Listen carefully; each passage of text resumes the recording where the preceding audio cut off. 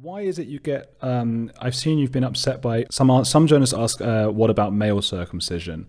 So why are they so different in your mind? Well, it's completely like foreskin is not a clitoris. You have to kind of like the equivalent. But let me start off by saying, actually, I despise male circumcision. I actually think it's ridiculous. It has no kind of, because someone was telling me, oh, it's cleanliness. I'm like, yeah, like, 2000 years ago, okay, when there was no soap and water, but now we're living in the 21st century and it actually makes no sense. And it's not a religious requirement. It's just a preference for men, for their sons to look like them. I had this really interesting conversation once with somebody saying, I said, men that are uncircumcised are better in bed. Like, people get so angry, like circumcised men get so angry, because you can never have a really, what's the word I'm looking for, balanced view about male circumcision with men if they've been circumcised, because they just can't hear about anybody with a foreskin. Hang on. I've been circumcised, and I'm perfectly happy to admit it's probable that other men are better in bed. No, I was going to ask you this, because when you said that you're from a Jewish family but secular, I was going to say, were you circumcised, and how do you feel about your sons being circumcised? How do you feel about your sons being circumcised? It's something that yeah, I think about that a lot. And you know what, you touched on something which I'm a little bit undecided, but what's really interesting is that bit of, one of the main reasons is because you want your son to look like you, and isn't it weird if your son doesn't look like you? And I thought, that is the creepiest argument for something. Like, the idea that you're walking around, yeah, my dad's willy is different to my willy. Like, who cares?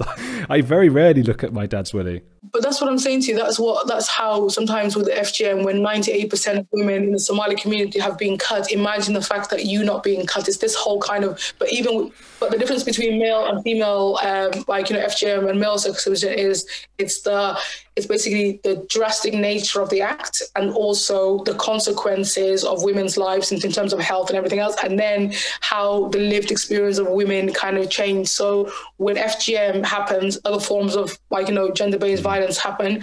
When male circumcision happens, men get the keys to the kingdom, so they get like a pat on the back and everything else. But yeah, it is that whole thing. It's like, I sit around with my Jewish friends and they just can't deal with like their sons not looking like them. I'm thinking, that is just so weird, man. Literally, you're thinking about the non-existent foreskin of your children.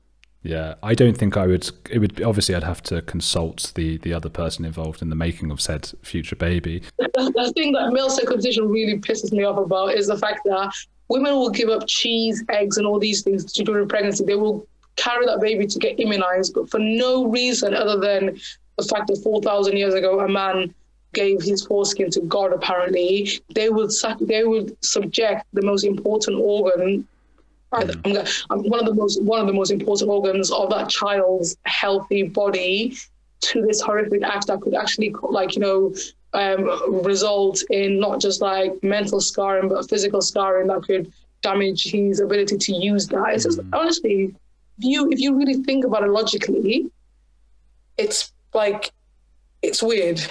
Yeah. I think obviously it is very different, as you've said, to female genital mutilation, because I don't care. It's just whatever, it is what it is. Well, that's why it's more ridiculous, because with female mutilation, with FGM, it's barbaric, it's wrong, and also people do it in order to oppress women. So at least you can see the power dynamics of this whole thing. Why? I don't know why. I couldn't tell you why. I think if we actually stop male circumcision, we might be able to stop FGM. It just makes no sense. So, yeah. And loads of Americans get it when they're not even religious, don't they? Loads of Americans. Well, because again, it was Kellogg's that, the Wakers that did it, and then all these men wanted their sons to look like them. So when the first generation of of these guys, that I think it was like 70% of and actually, I think most black men are also circumcised. Yes. Sorry, I just said yes as if I was just imagining in my mind's eye all the black men I know and their penises. But I do have a recollection. I didn't mean to admit to that, but I think back at obviously primary school, we all used to shower together. Yeah. And that was something that I'm now remembering that I was familiar with, and of course Muslim boys as well. Yeah, but also the Caribbean boys, which is actually quite. Because I've never actually. I said to somebody the other day. She said that there was somebody in. It was London as well. She said, "Oh, I've never seen." I said, "She's an English girl. I've never had sex with a man with a foreskin." And I just looked at her. I said, "Are you just dating Jews and Americans?" She's like, "Yeah, and Caribbeans." And I was like, "What?" Like, imagine being a girl from East London that's never actually slept with a guy with foreskin. It's just bizarre. That is bizarre. So yeah, I don't really get I find it more fascinating to talk about because he actually does talk about the social the psychology of the whole kind of thing. Well, people are tribal, aren't they? And that's where that thing of you need to look like the other person. You know, if it's important for someone who's a football fan to wear the same colours as the other people in the football team, it's more important that for those people that your genitals look like the genitals of your tribe or your clan or whatever it is. Which is bizarre, right? Yeah, oh yeah.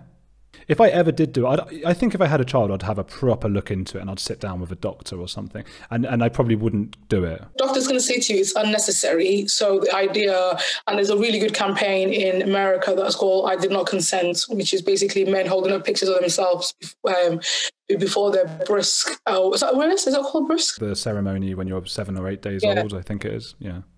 Because again, even then, it's like you're being kind of like sacrificed. You'd be like on this white pillow, and I said to a rabbi friend of mine, I said, and also, why are you like, why are you putting your lips on the baby penis? And he's like, we're not putting my lips in. I'm like, he's like, we don't even do that anymore. We use a straw. I'm like, do you know how weird that is? You put a straw on a baby's... Is that what happens? Because I thought I was going to mention that before, and I thought that must be a myth. Is that orthodox or is that everyone? I know. I think it's orthodox. I don't think it's everyone. I think it's like well, but I just still said to him like, but he was like a proper Jewish guy. And I just was like, and he's a friend. So I was like, I'm not winding you up, babe, but that's just like weird. Like it's just like that you put in like a straw with a port on your baby's penis. It's just like stop it. If I ever did decide to, and from what you're saying, I would speak to a doctor and they would say don't do it. But in the hypothetical situation where I did do it, I would not have a rabbi go or any religious man who's not a doctor going anywhere near it. But then can you actually imagine so what you're doing is you're basically speaking like you're taking the autonomy away from your child. Well, you have to take autonomy away from your children to a certain extent. I am agreeing with you, but I mean... But not to mutilate them. Well, no. Well, that's the difference, isn't it?